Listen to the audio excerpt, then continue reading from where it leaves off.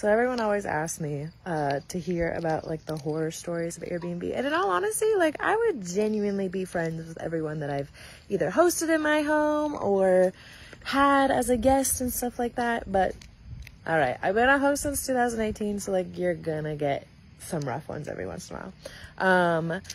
One time I had a guest at one of my properties, and he was super kind, really nice, like very gentlemanly. But he came home one night and he was like, I cleaned your garage for you. And I was like, thank you. But that's a little bit like, also like, I'm not paying you to do that. So like, you just paid me to stay here and also clean my house. So or my garage. So thank you. I don't think he stole anything from me, but I did have a hard time like finding, like Roundup and like some of my tools and stuff like that later. I think I eventually found them, but it was just like, I don't really know where they're at all the time. And then I have definitely earned my stripes, like with, just like the headaches that you're so worried about when people say Airbnbs, like, oh my gosh, parties. So I have an Airbnb that I subleased from a landlord. So I rent it from him, and then I furnished it and I re-rent it back out. And literally like a month into owning this property, and mind you, like I was pretty new to this, and I was just like, okay, I think I'm doing it right, like kind of nervous about everything. And a month in, I get a call from a detective of the city and was like, hey, you know, are you the person at this and this address? And I was like, I mean, yeah, kinda. And he's like, okay, well, last night we arrested like 6 people out of your house. You had a 70-person party there, and this and this happened. And I was like, what? Like, I thought I had these nice, timid travel nurses staying there, and they throw a ranger? Like, are you kidding me?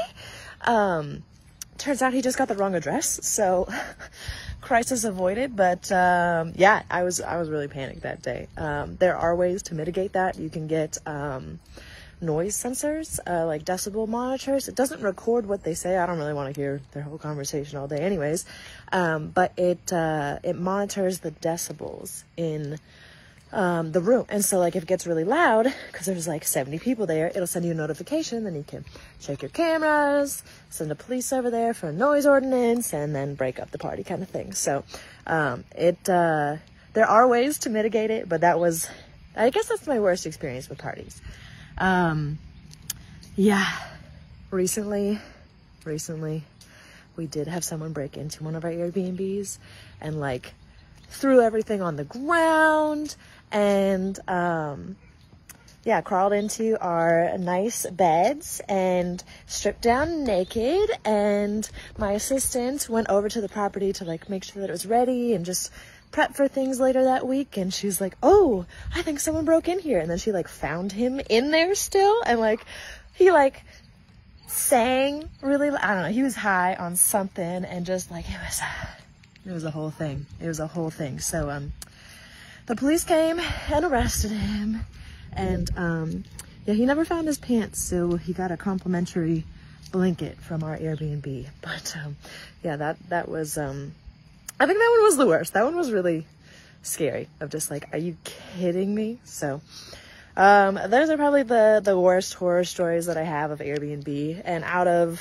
however many years, since 2018, hosting for that many years, if that's the worst that I have, I'd say I got a really good return on my time. So Airbnbs do have some risk. That's why they have such a high reward, but I promise you it's worth it, and there are ways to mitigate that risk. So they're kind of fun to tell the stories now in the time that it happens. Not so much. I kind of panic, but there will always be something new next week for me to worry about. Sometimes it comes a little faster than I like it to, but all in all, I love hosting Airbnbs. They make for great people to meet, and then you get good stories like this to tell. So I promise Airbnb isn't all the horror stories that you hear sometimes.